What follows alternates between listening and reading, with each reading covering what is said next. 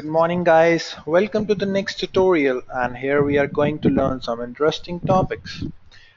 So the topics for today are Blazemeter recording plugin and Jmeter's template. So earlier, before this session, we were using HTTP test script recorder for recording the scripts. Now we're gonna see how we can use this plugin to record it. So let's open our Jmeter. So Jmeter bin folder and the patch file. Perfect. So now we have opened our Jmeter. So now this Blazemeter plugin is an extension of Chrome browser. So when you open Chrome and go to your extension, or you can say download Blazemeter extension.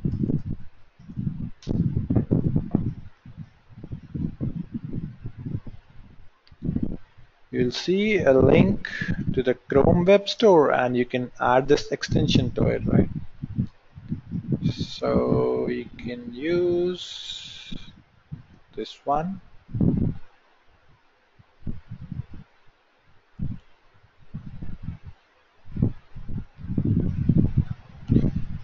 Pardon me, the internet is running something slow. Maybe it's taking time to load the page. So once this plugin is added, you'll see it in your extension. So you can add to your extension from here, right? You get an option of add to Chrome. So once it is done, you see go to more tools and extensions. You'll see it here, right? So this is how you can download and add the plugin. So after adding the plugin, click on this plugin icon and you'll see a UI opening which would give you recording controls, right? So you can rename your recording. Say we have renamed it to R2. Then you need a .gmx file to export it to Jmeter. You also have some recording options, whether you want to record only top level requests or even cookies. So if you want to record cookies also, this would get unchecked. So you can use any of them according to your needs and as per project. So and you can select any options here, whatever you need to record, right? So let's go here. I'm sorry, it got closed.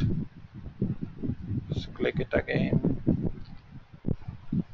So let's start the recording now and go to Google, type Blazemeter. Any actions you want to perform, you can do the same via your recording controller, right? So let's come back here and stop the recording. Now we can export it as a GMX file.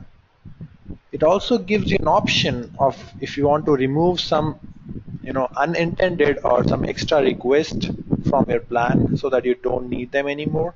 So let's say I don't need google.com, I want whatever got redirected to google.co.in and submit. So it is exporting the JMX file now and it will be downloaded on your system. It may take some time according to the number of actions you have performed.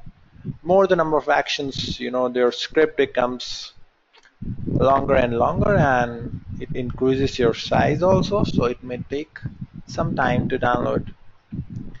So once it is done, let us see how we can use the same in Jmeter. So the script is almost downloaded now. It is exporting as a Jmeter file.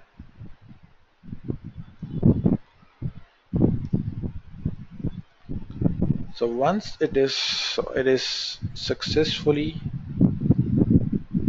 exported, right? Internet connection, and maybe it's a problem with the Blazemeter server that is not generating the file. So I think it's coming back. So yes, this is your file now. Show in folder.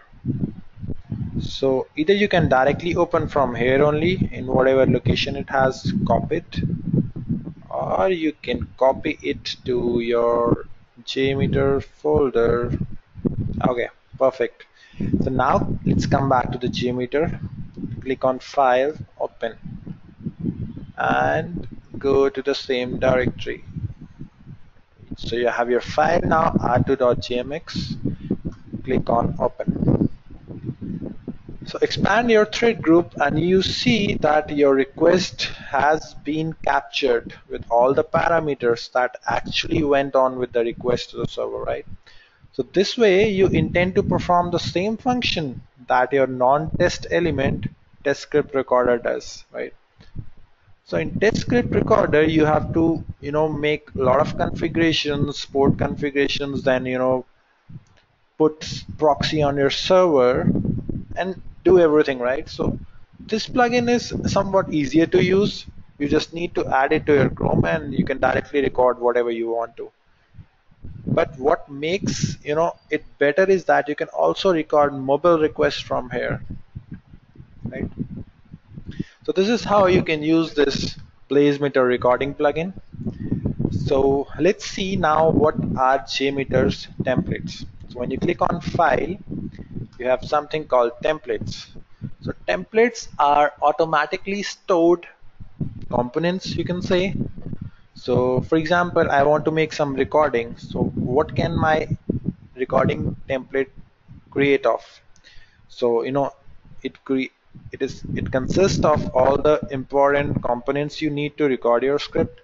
For example, you have a test script recorder added here, and your target controller is also set, and the same controller is also added in thread group. So all these configurations are already done. You have request defaults, cookie manager, everything is added. So it makes your life easier when you have some of your templates saved. You can just directly import it in any of your test plan and just perform the actions directly before, not in a need to know what all you need to add, because this already has the information. So let's explore some other one. So for example, in earlier sessions, we studied about database testing and what are all the components that we need to add to a database test plan. So here, let's try to use this template and see, does it have any difference with what we have done that way? So click on Create, do not save it. So you see it is exactly the same. You have a connection configuration and you have a sampler. So both the things are already configured.